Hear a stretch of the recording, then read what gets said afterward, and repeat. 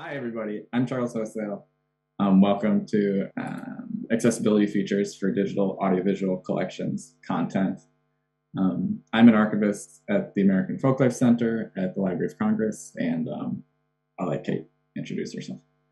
I'm Kate Murray from FAGI in the Library of Congress. Yeah. All right. So I already said I'm an archivist at the American Folklife Center at the Library of Congress in the United States. In my role as an archivist at AFC, I participate in the federal agency's Digital Guidelines Initiative, FAGI, and I'm presenting with Kate here today, who leads the FAGI AV working group.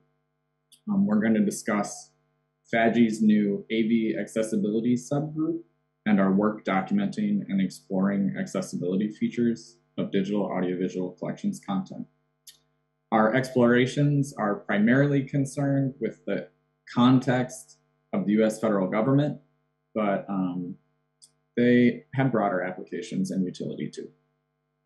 We see their reuse throughout the community. Just as an aside, note that all FAGI products have defined CC licenses, which is CC Universal License for Worldwide Use and Reuse, and they're always free of charge. If you're not already familiar with FAGI, check out our website or catch up with Kate or myself or any other FAGI participants. It's digitizationguidelines.gov. The accessibility subgroup was formed after accessibility features were highlighted as a concern at FAGI's December 2021 AV working group meeting. Some major discussion points were a lack of guidelines for creating and presenting audio description of AV content, best practices for when to embed or when to use sidecar files, especially for subtitles, and the functionality of different AV players and web players. In discussions among subgroup members, we took note of and were concerned about the proliferation of AV web presentations, the use of different players across the government, different agencies following different laws and guidelines and providing different user experiences, and different approaches to when and what content gets particular accessibility features or enhancements. The goal of forming the subgroup was to create more discussion and uniformity amongst FAGI members, especially around accessibility of collections content. We focused on digital audiovisual collections content as distinct from content that an agency creates as routine government records. In conversing the subject, we observed that agency publications and documents often follow different workflows, rules, regulations, and records management practices than cultural heritage collections material and content.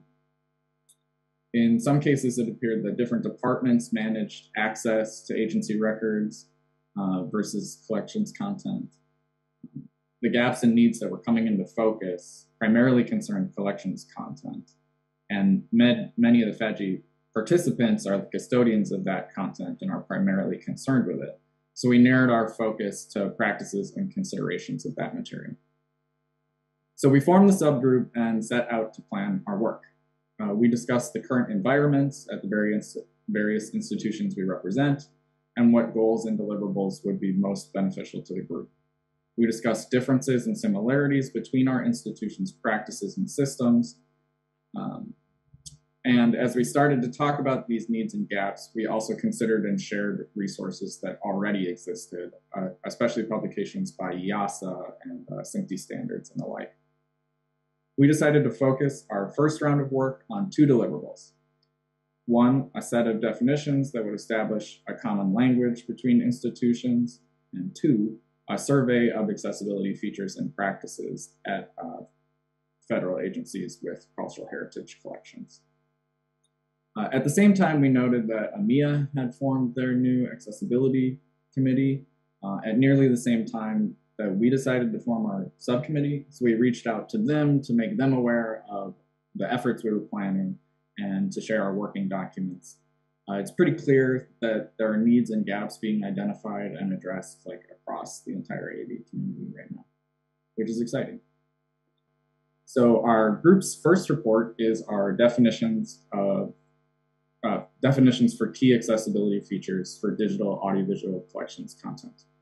You can read the report on the FADGI website at digitizationguidelines.gov/guidelines/accessibility_AV_collections. We held a few meetings and did independent research to collaboratively create this document. We placed a draft up for public comment on July 12th of this year, and it was up until August 15th. And during that, we received really useful feedback. Thanks to everybody, including some people here today, I'm sure, that shared their expertise. If you have more feedback, please share it with Kate via the FADGI website or Kate's email, which will be up at the end of the presentation. This document is organized into two main informative sections. The first is a summary chart of accessibility features for audiovisual content, and the second is the definitions. It also has brief discussions of subtitle and caption formats and accessibility functions in different AV players, along with a list of resources we consulted. The first section of the definitions document is the summary chart, where we've collected info about AV accessibility features, their use, their functionality, related file formats, corresponding rules, US laws, and guidelines, and any applicable technical standards. We consulted WCAG, Section 508, which these are American resources, FCC guidelines and CFR rules, along with file format and encoding standards. And we interpreted these documents' application to the various accessibility features. If you see a gap or have other information to add, please let us know. The image on this slide is a screenshot of the chart and the portion of the chart with information concerning audio description. We've observed that audio description, when presented to users, can either be a sidecar file or embedded in the media file. Various WCAG, 508, and FCC rules and guidelines discuss audio description, and a variety of technical standards explain how to exploit audio description. The accessibility features we examined in the chart are audio description, closed captions, open captions, sign language interpretation, subtitles, and transcripts. The second section of the definitions document is, unsurprisingly, the definitions themselves. The definitions are intended to create a common language and share understanding between FADGI members, and to serve as a brief introduction to AV accessibility features. The features we've defined are audio description, closed captions, EBU STL, closed captions, sign language interpretation, subtitles, teletext, time text, transcriptions, transcripts, and video description. The image on the screen is our definition of subtitles. It was surprisingly fun to figure out the difference between subtitles and captions and what those terms mean in different industries, countries, and languages. The other definitions have similarly robust information. Now I'm going to pass it off to Kate to talk about our second bullet. But before I do that, just a shout out to Charles, who only knew he was going to do this live about an hour ago. So thank you, Charles. So the group's second publication, which was just published this week, is survey results, the current state of accessibility features for audiovisual collections content in 5 FADGI institutions. It's also available on the FADGI website. I'm not going to read out that URL, but you can get to it from the FADGI homepage. So in spring 2020, the subgroup created a survey to gather information about accessibility compliance.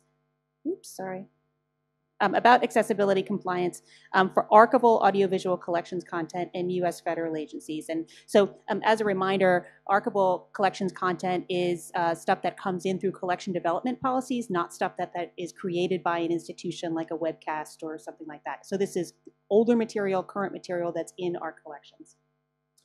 The responding institutions, so the survey was distributed to FADGI members who answered as representatives for their institutions. We received responses from 5 large federal agencies, but we are counting all of the Smithsonian institutions as one here, so this is actually a really great return rate. The survey mainly serves as a snapshot for the current use and implementation of accessibility features at these institutions. And so the responding institutions are the Library of Congress, NARA, which is the U.S. National Archives and Records Administration, the Architect of the Capitol, the National Library of Medicine, and the Smithsonian. And the survey questions were grouped into 4 major areas, so we'll walk through a summary of findings for each of those sections. The first group of questions related to federal accessibility rules and guidelines compliance. And remember that FADG institutions are federal, U.S. federal institutions, but we cross branches of government. So while executive branches like NARA have to abide by Section 508, legislative branch like the Architect of the Capitol and the Library of Congress may not be mandated to do that by law, but we typically do what our executive branch colleagues do in these matters. So I'll spare you a lecture about the branches of the U.S. federal government, but just to quickly say that the executive branch reports to the president, while the legislative branch reports to Congress. And there's also a judicial branch, which is the Supreme Court and other federal courts. But the short story is there's lots of overlap here, but in practical terms, it means that some laws apply to some agencies more strongly than others. So with that background, let's look at accessibility at a high level. If you remember back to Charles's slides, there are a number of laws and regulations such as Section 508, the CFR, which stands for the Code of Federal Regulations, the FCC, which is the Federal Communications Commission. All of them have input into accessibility requirements. There's also WCAG, which is Web Content Accessibility Guidelines, which is not federally mandated and is actually run by the W3C as a global effort. Each of the corresponding institutions, to different degrees, are aware of these and want to comply, but often they don't know how to implement the rules and guidelines. In some cases, they're just not sure what they're mandated to do by law and what they want to do as good practice for them as moral people. But no doubt these institutions want to meet all the requirements to best meet the needs of their users, but doing so has very real, practical, financial, and systematic implications.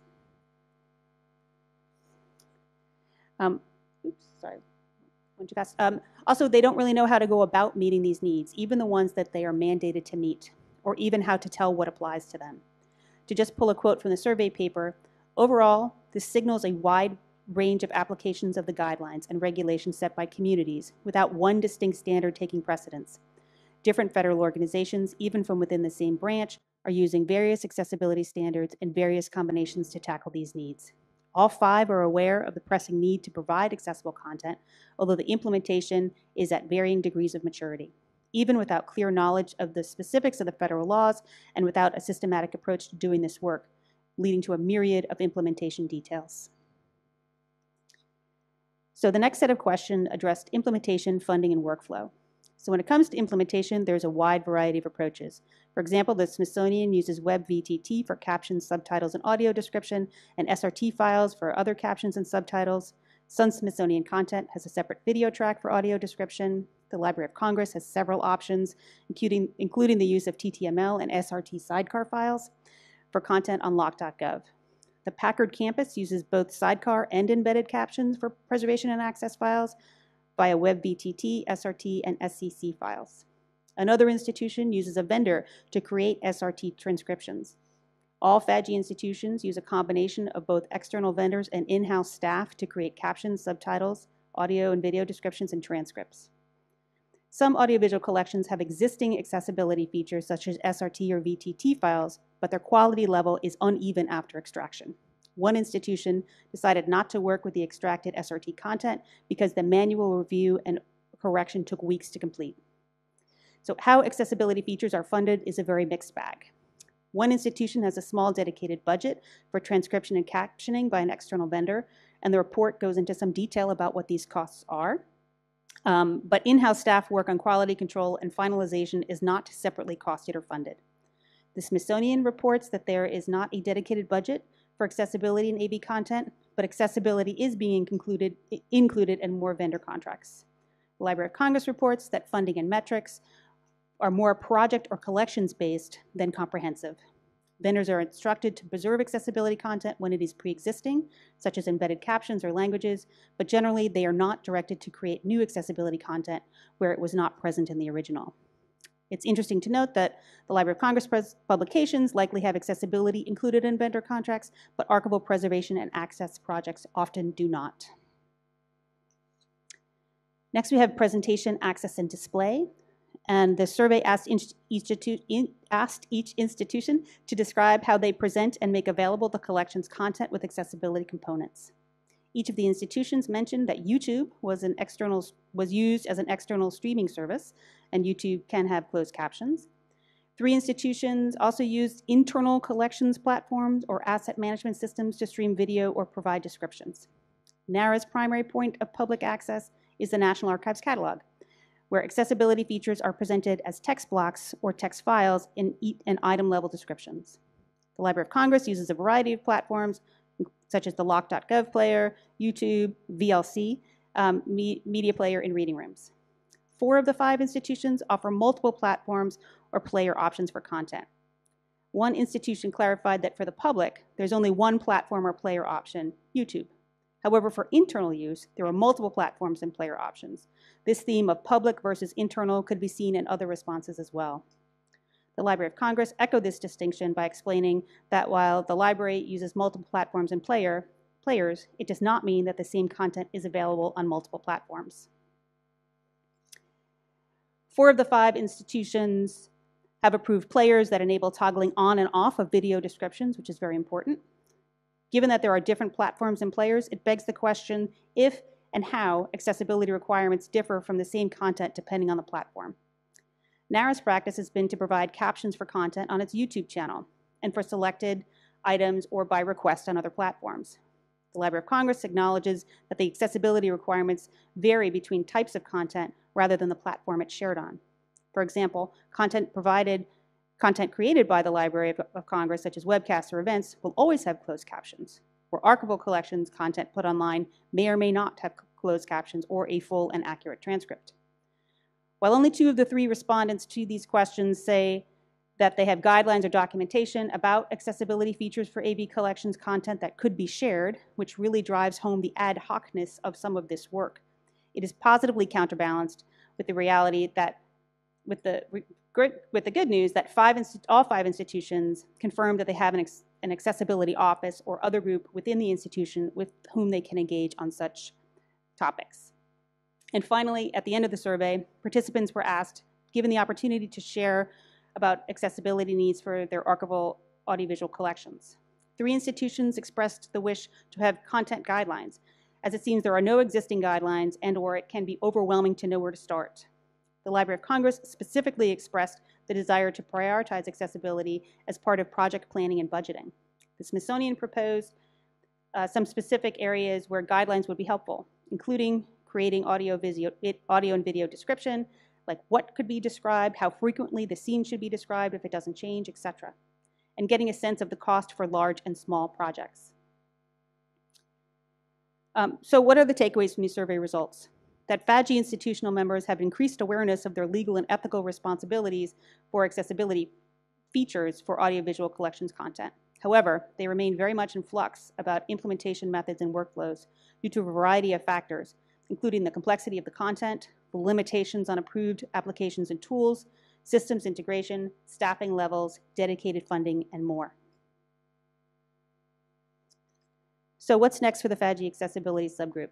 We have a few specific steps that are spelled out, like adding the accessibility definitions to our FADGI glossary, which if you've never used the FADGI glossary, it's actually really heavily used, much to my surprise. We get many thousands of hits a month. And we'll sketch out a very high-level template for embedded metadata for web VTT files, which focuses on provenance. Who made this file? How? And that might help with some quality control expectations. We have a few other possibilities, like potentially making sample files and model collections, maybe some tool funding, although there is absolutely no promise on that because it's hard to get money. But we're very interested to hear what the community needs as well. We've scoped this to US federal agencies, but the higher level takeaways are widely applicable. Oop, I don't know what just happened there. Okay, so Charles and I are the talking heads here today, but we certainly want to thank and recognize all of our FADGI folks who worked in this project. So we asked for selfies for those who were game to send them to us. Charles cheated and included his dog because you can't beat that. So he wins the internet for today. And I'll point out that Crystal Sanchez there is wearing her scarf from iPres if you were in iPres. And actually, everyone looks delightful. I look like a crypt keeper, but we can move on from that. So a shout out to all these wonderful friends and colleagues. And a few more camera-shy folks who didn't want to share a selfie. But it's a great group, and as always, I feel fortunate to work with them in FADGI projects. So that's it for us. Hopefully we have like a minute for questions maybe, but if not, you can always reach out to me or Charles or through the FADU website, and we're always happy to hear comments. Thank you.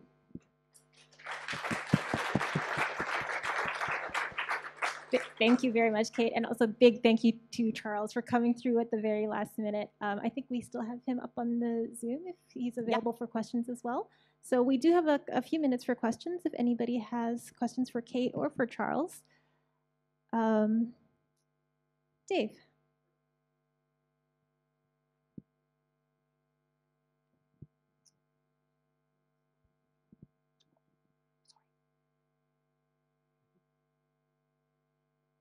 Oh, sure. My question, I wasn't sure, Kate, if you were addressing this, but were you primarily focused on providing recommendations for when your organization has a hand in the creation of the captions, or would these recommendations apply to like when you're acquiring captions to another source from another source?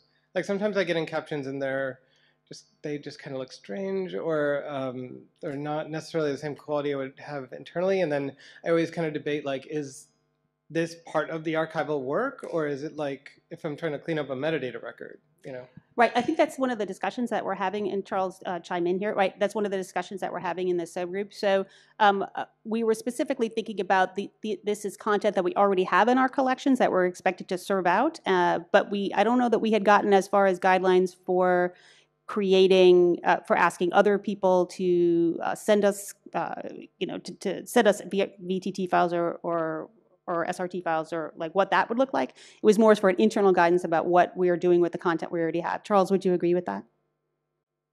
I would, and like, I think that was Dave. I didn't hear who was talking. Oh, sorry, that was Dave Rice. To go off of that, like being able to switch between like maybe a modern caption that was made for accessibility purposes and then the historical preserved caption, if it is a tape that happens to have that.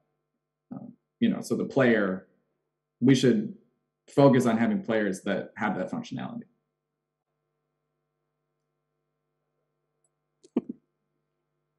Thanks, Kate and Charles. Any other questions? We can move a very short question, squeeze it in.